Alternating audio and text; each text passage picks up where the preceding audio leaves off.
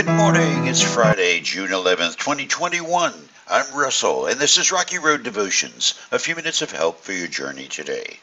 Our devotion today is entitled, Life Interrupted, and our scripture is Hebrews chapter 11. It was by faith that Abel brought a more acceptable offering to God than Cain did. Abel's offering gave evidence that he was a righteous man, and God showed his approval of his gifts. Although Abel is long dead, he still speaks to us by his example of faith. It was by faith that Enoch was taken up to heaven without dying. He disappeared because God took him. For before he was taken up, he was known as a person who pleased God, and it is impossible to please God without faith. Anyone who wants to come to him must believe that God exists and that he rewards those who sincerely seek him. It was by faith that Noah built a large boat to save his family from the flood. He obeyed God, who warned him about things that had never happened before. By his faith, Noah condemned the rest of the world, and he received the righteousness that comes by faith. 3 men, Abel, Enoch, and Noah, all men of faith in God, and one other piece of common experience, having their lives abruptly interrupted. Enoch had perhaps the most pleasant experience of the 3. A friend and teacher of mine in seminary, Dr. Charles Graham, was the first I heard say it. He said, Enoch walked with God. He was really good friends with the Lord. And one day, after walking a good while, God said to him, Enoch, today we've walked so far together that we're closer to my home than yours. Why don't you just come on home with me? Going to heaven while you skip the funeral home stuff has a certain appeal. A little more disconcerting was Noah's boat excursion. Having God shut the door on everything Noah and family had ever known while the thunder and lightning roared and the earth broke up to push floods, well, that was no easy ride.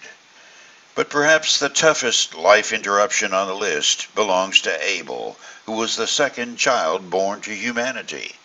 According to this account in Scripture, Abel was a righteous man, meaning everything he did in life was intended to please God. Most funerals you've ever attended sound like they were for Abel. The preacher talks about just how wonderful the person was in that casket. But Genesis tells us Abel's earthly walk through this life was interrupted in the most violent and unjust of ways.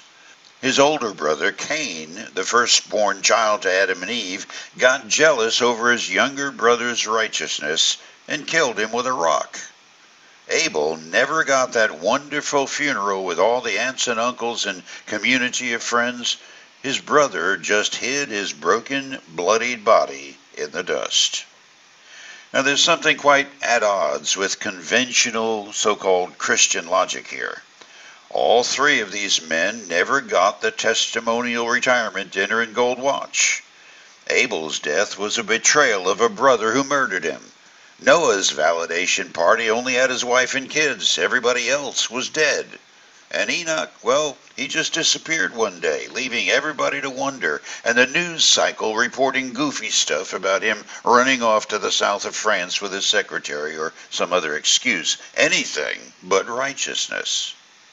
Most so-called Christian thinking says that just isn't right. They were good men, faithful to the Lord's work, and wham, life interrupted, ended without fanfare or thanks. Well, fast forward a few millennia and check out the book of Hebrews.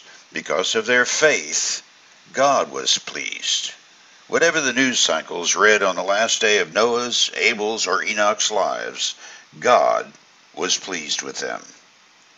For you today, gold watches and a framed commendation certificate to hang on your den wall aside, what is it about your life that needs to be said on the day you breathe your last?